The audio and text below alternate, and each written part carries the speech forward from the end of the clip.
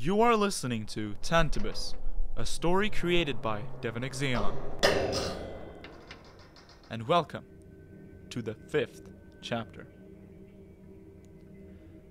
Drenched in sweat and feelings of anguish, Twilight immediately rose up into a sitting stance, nearly sending her sheets over the edge of the bed.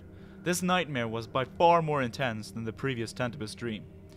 She tried to make herself relax and slow down her breathing, but the thoughts of the events and the screams from her nightmare remained like markings in her mind, making her dramatic gasp for air persist. Unlike last night, she this time had her nightmare fresh in memory. She grabbed a corner of the bedsheet and had it act as a makeshift cloth, patting her forehead and around her horn with it. Her heart rate started to slow down and enabled her to gather her thoughts. This nightmare had taken a drastic and dark turn with the vivid murder of Donna. It was scarring to see the way in which she had collapsed to the floor, motionless, with just her head twitching from the blood pouring out of her throat. The red puddle kept expanding beneath her, soaking into the cracks of the wooden floor. And then there were the screams, the horrified cries, and the realization that the challenge had started, with no going back. But there was one pony whose panicked screams vastly outmatched the rest. Despite desperate and heartbreaking cries for mercy that wanted nothing more than to be left alone, those were the screams of the killer himself. Being a spectator and listener of not only his eyes and ears, but also his mind, Twilight was the only other pony to ever hear or see Maverick's sinister side of things in this challenge. Even though his eyes showed a thirst for blood, his mind was breaking down from within. As his puppet body took action, his brain experienced the three common phases that usually every selected Tantibus individual will go through. Phase 1. Confusion. What is happening? I can't seem to control myself. I can't move. Someone help me! Help! I can't talk either. What is this? Wait, what am I doing? What is happening to me? Phase 2. Realization. Oh my goodness, the blade. I'm going to... Oh, please, no. Somebody, something, help me. And finally, Phase 3. Desperation. Somebody, please help me. Run away from me, please. Can anybody out there hear me? Please, I'm begging you. They're innocent. They don't deserve to die. Make me kill myself instead. Please, I'm begging you. Please, anybody, help me. Twilight was there. She could hear him, every word, every scream, and every cry. But just as Maverick was to his actions, Twilight found herself helpless and could do nothing but watch and witness the events unfold. Maverick became the selected contestant. It is an unwritten rule that is put into action almost every Tantibus round. Whenever some pony's life is at risk, the ponies in his or her immediate vicinity will do anything to save it. This empathy, naturally, causes nearly every contestant to refuse competing in the Tantibus challenge. But that is where Tantibus's trick kicks in. As a final resort to boost the action, one individual will be chosen to start the challenge. They become a puppet. They become the selected. By now, Twilight Sparkle had this figured out, as she was comparing the similar actions between those of Maverick and the ones Flaming Ace took when he also claimed to have lost control of his body. Twilight glanced out the small rounded window by her bed. The red sky came marching in the horizon, and dawn was on its way. As she turned her head, her eyes then met her alarm, which was set to go off in about half an hour's time from that point. There is no way I'm going to be able to snooze after that, Twilight Sparkle muttered with her raspy morning voice. On steady hooves, she slowly got out of bed, deactivated her alarm, and went down the stairs. Coming down the stairs, Twilight saw the saddlebag that which she had prepared lying on the small rounded table. She decided to kill time by going through it one more time. As expected, everything was there, including the one train ticket she had received from Celestia. It was good for one trip to and return from the center of Canterlot. She also got herself a glimpse of Aeon's message one more time. She stopped and looked at it for a while. With Maverick on that murderous path, how the heck did you survive? She put the unpleasant note back in the bag. I guess I'll find out today. if he really is located at the Canterlot mental institution. Wow. I just cannot get it through my head that he is actually still alive. A living witness. Twilight sealed up the saddlebag and resumed her morning routine by entering the kitchen. She got going with her own breakfast, which was something that she had not counted on actually having the time for. As a result of her abrupt awakening, she did have a few extra minutes at her disposal. A nutritious breakfast later, she finished up her chores for the morning and got ready to head out in the youthful and beautiful morning. Before she left, she trotted over to her #1 assistant and gave him a peck on the cheek. What she did not know was that that innocent little kiss would be the last thing she would ever do for her most loyal friend in the world before he were to have his heart irreparably broken. With that done, she went outside, closed, and locked the door. She could now commence her journey to the capital. A small puddle erupted in a splash as the purple hoof stepped off the train. The first step in Canterlot for weeks, and it was raining. Luckily, Twilight's errand in the capital were not exactly outside, but she did originally have plans for some sightseeing while she was there. With those plans scratched, she set trail for the mental institution without a moment's delay. She looked up to the sky and saw a few weather ponies managing the clouds, adding moisture to Canterlot's fields.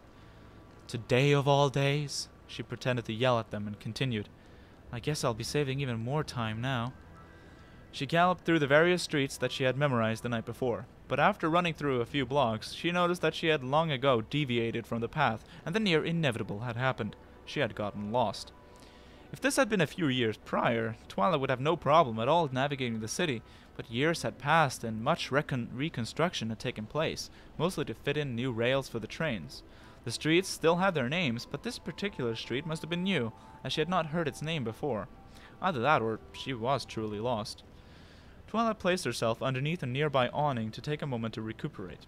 She was surprised at how much could really change during those few years, but after all, this was the capital and the center of the Industrial Evolution.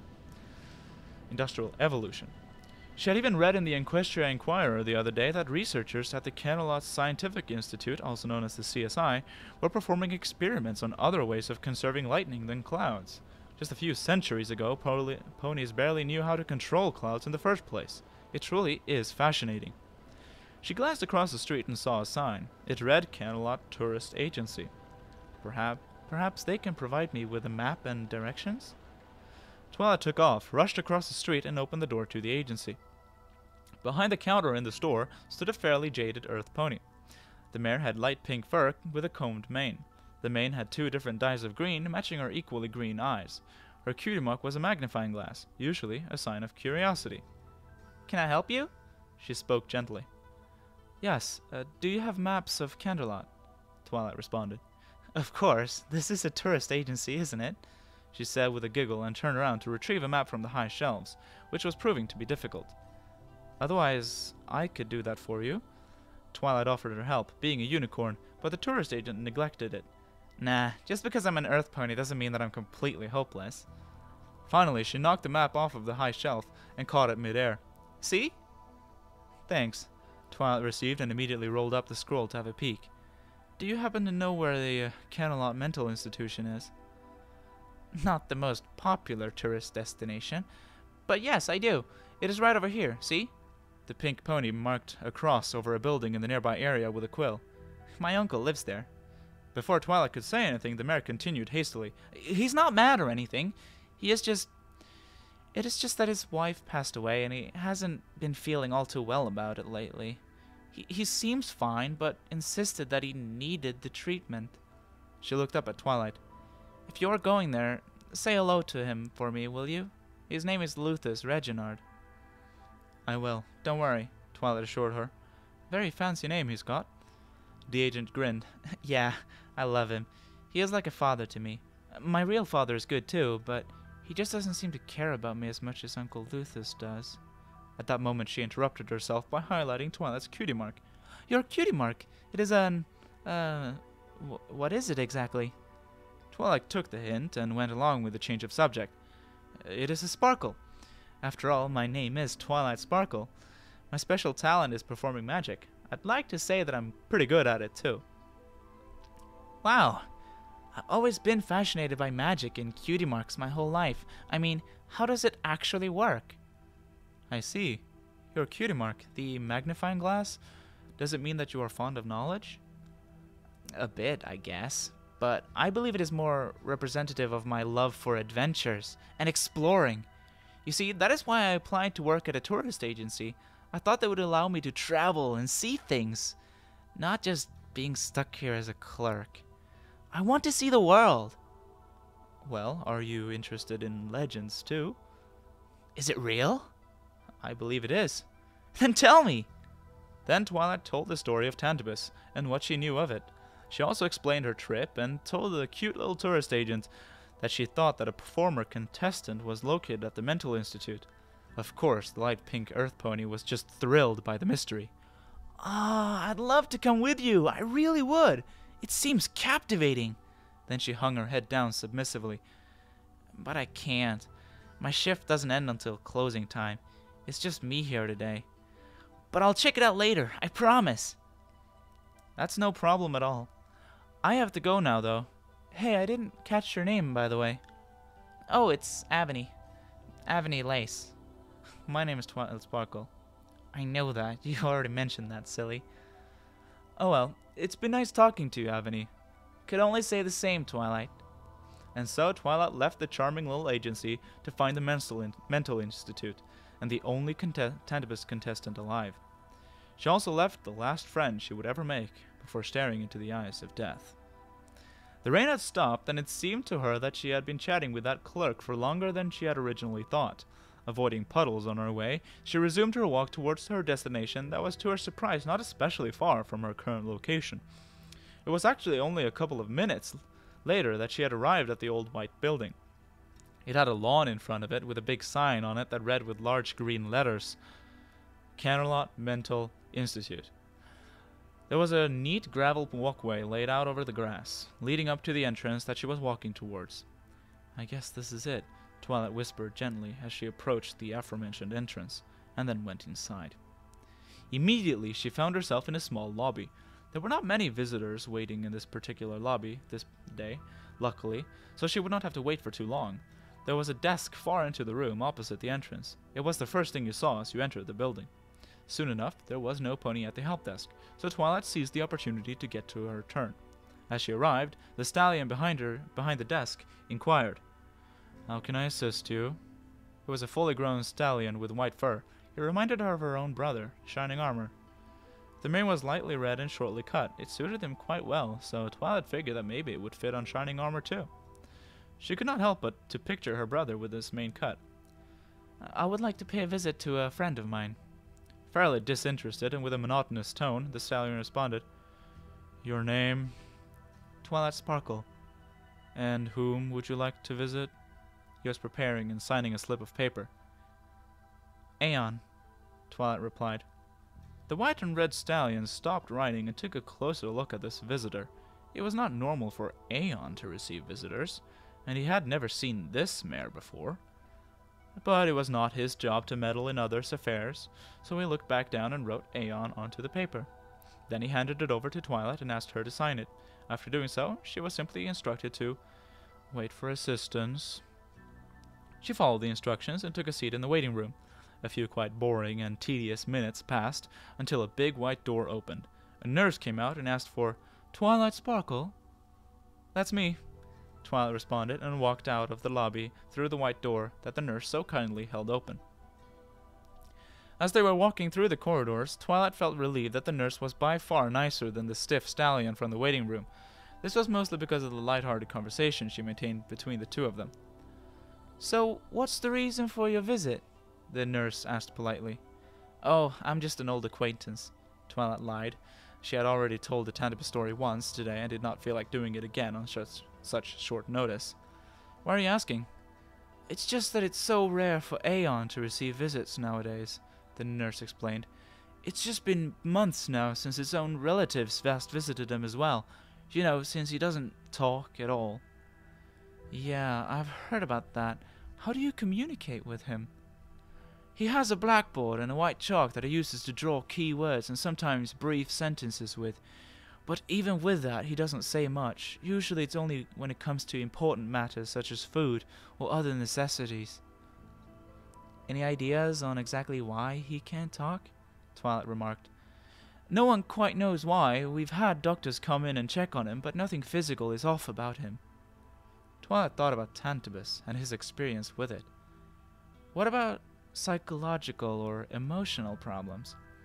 He could hardly be doing it out of free will when it comes to something as important as speech. The therapists we've had here thinks it's because of something traumatizing that happened a while back. She interrupted herself by declaring, Oh, here we are, Aeon's room. Both the nurse and Twilight stopped in front of the white door.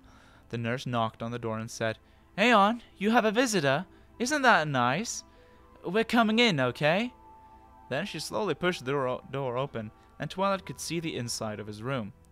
Finally, I have found him. I'm going to talk to him. She was excited, and then at the same time apprehensive of what could happen. What if he broke down?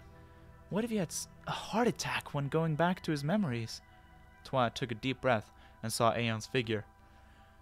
I'll just have to take it slowly.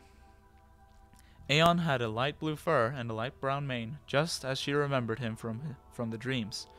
He appeared as withdrawn as one could expect, and he showed no emotions. As for the room he was inhabiting, it had typical white walls. There was a bed against the wall to the right, and a bookshelf by the wall to the left. There was also a door on that left wall, which Twilight assumed led to the bathroom. In the middle of the room there was a table with an accompanying chair, and on that wall, facing the doorway where Twilight was, she saw a window and a large blackboard. Right now, Aeon was standing up and drew on the chalkboard drew on the blackboard with a white piece of chalk. Who? Twilight glanced to her right, where she was met with a nurse nodding at her with encouragement. I'm Twilight Sparkle, a friend. Aeon did not move and showed no interest. Twilight started walking towards Aeon. She glanced back at the nurse, who did not really seem to mind. Taking it as a validation to proceed, she sat down by the table and reached for her bag. Aeon, I have something that belongs to you. Look. He turned around slowly, still very stiff. Twilight opened the bag and placed an item onto the table, and then began pushing it towards its rightful owner. It was a note. A note he had written. He had written it some time long ago, before he came to this place. It was a message written in blood, starting with his signature followed by his death declaration. It was what he thought would be his final words. Aeon glanced up with a look of surprise and distress, facing the stranger. The first pony to ever see his note, then leaned over and whispered to him, I know what happened to you.